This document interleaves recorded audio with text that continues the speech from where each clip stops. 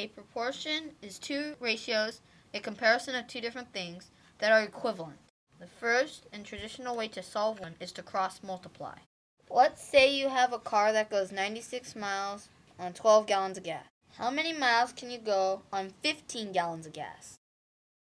First, write the ratio, 12 to 96. It works best if you write it like a fraction, 12 over 96. Next, you put 15, the amount of gas, over an unknown number of miles represented by x.